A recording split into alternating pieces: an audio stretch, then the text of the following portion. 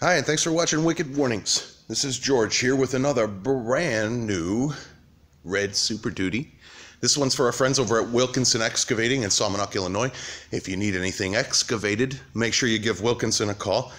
On this particular truck, we've got our Razor featured in amber white, alternating on the grille, as well as our Wicked Warnings auto flasher on the mirrors, the OEM cargo lights, and the OEM reverse lights in the back. As you can see, we are flashing the OEM spotlights in the mirrors. There's a little better shot of the side mirror there, and those razors in the front grille. If you need mounting instructions on the razors, see a couple of my other videos featuring those, where I show you exactly how they're mounted in the top of that grille there. Let me show you the back half. Now, out on the back, as you can see, we've utilized the OEM cargo light and the OEM white reverse light. This is a higher trim line package truck, so it has the very fancy LED headlights and taillights.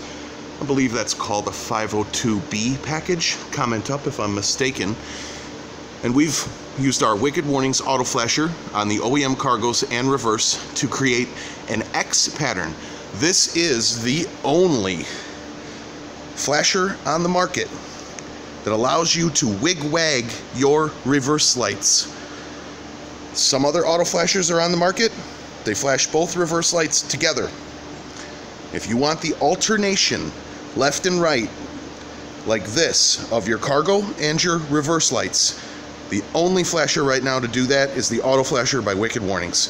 Make sure you give us a call. Check the description in the video for links to our particular auto flasher kits. Make sure you can order up and get your truck looking like this. There'll also be a link in the description for the entire package featured on this truck. Thanks again for watching Wicked Warnings, your #1 source for construction and emergency safety and strobe lighting equipment.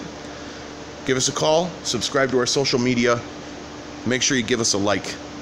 Thanks again.